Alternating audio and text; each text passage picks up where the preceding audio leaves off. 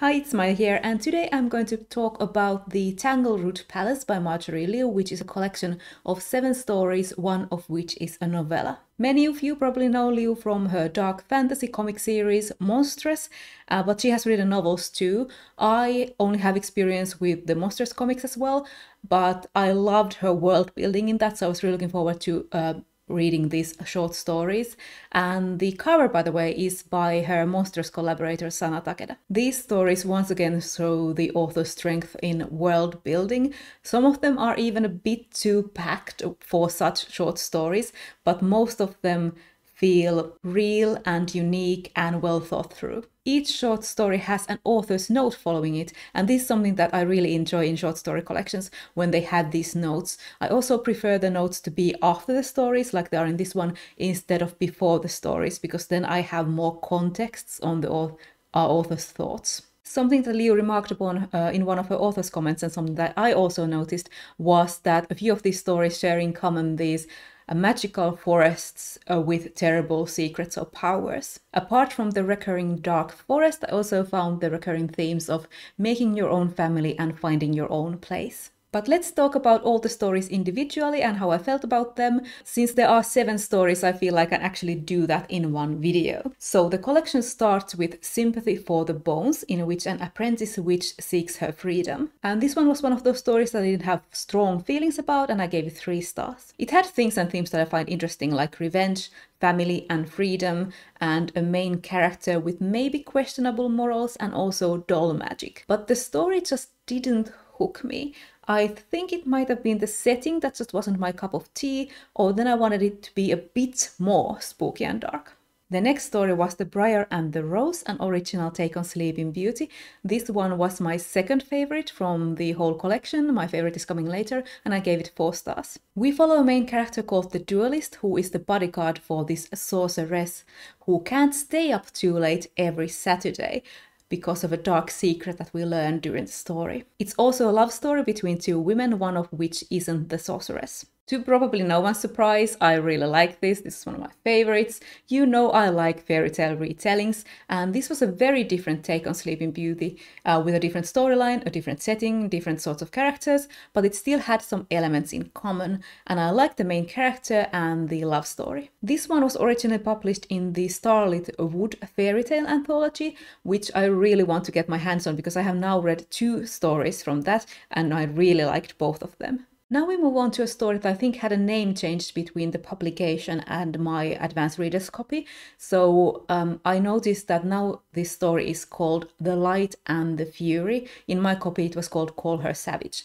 and I gave this one 2 stars. In a world powered by crystal skulls, a warrior returns to save China from her jealous ex. And that short description from the back of the book sounds really exciting, doesn't it? But to me, this was one of the weakest stories in the collection. I found that it had way too much world building for such a short story. So the crystal skulls powering everything, as well as the people getting sort of superpowers from them. These were very interesting concepts, but it was a lot. And I don't think it worked as a short story. The fraught relationship between the main character and her ex was my favorite part, but it was a very short part of the story. From that we move on to my absolute favorite, the standout of the collection, The Last Dignity of Man, which I gave 4.5 stars. A rich young businessman who owns a large company specializing in biotech models his life after Lex Luthor. This one was a story that I felt uncertain about in the beginning, but that very quickly turned into my favorite. The main character was really the strength of this story. He wants there to be good in the world, he wants to be loved, but isn't sure either possibility really exists. He is so lonely and conflicted, and it really radiates throughout the whole story in this sad atmosphere, and it was such a good story. From that one we move on to another story that I really liked, and that one was Where the Heart Lives. I gave this one 4 stars, and this was a cozy story about finding your family, and it was my 3rd favorite from the collection. Lucy is not wanted by her father or her brothers, and is sent a few towns over to be a serving girl to this mysterious lady. There, in a house surrounded by a haunting forest among strange magic, she finds somewhere she belongs. Some parts in the end were perhaps a bit rushed, but I really enjoyed the feel of this. I liked how magical everything in the world felt and how cozy and peaceful life in the cabin felt.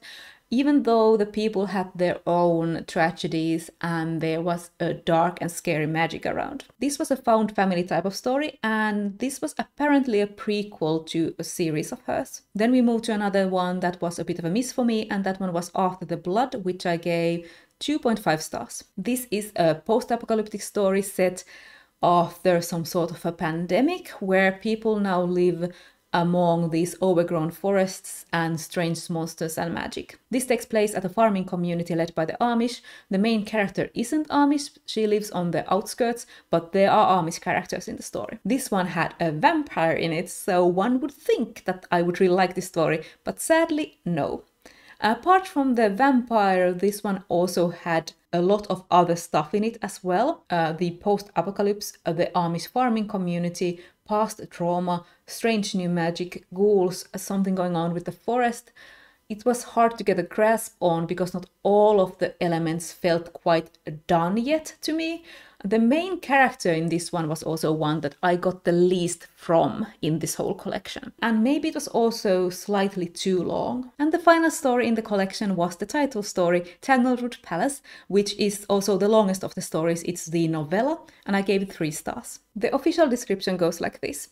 A princess runs away from an arranged marriage, finding family in a strange troupe of traveling actors at the border of the kingdom's deep dark woods. And that is a pretty good description. This one was fine.